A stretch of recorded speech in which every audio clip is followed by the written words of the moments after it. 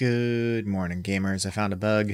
It's in the Explorer with the white plus button that appears, so you can like insert things. The issue seems to be that when you go to rename something, but then cancel the rename operation by hitting escape, suddenly that plus button disappears.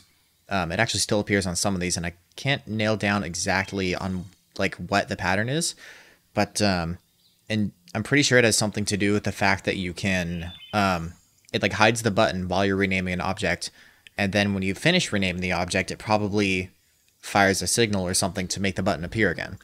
However, the same wasn't done for the escape key, so the signal never fires, so the button doesn't reappear on this object. I mean, a simple workaround is to go back to the rename with F2 is what I'm using again, and then just hit enter, and that sends the signal, and now it appears again. So yeah, you can just mess around with a bunch of different things. Um, Not a huge issue, just something I thought I'd point out.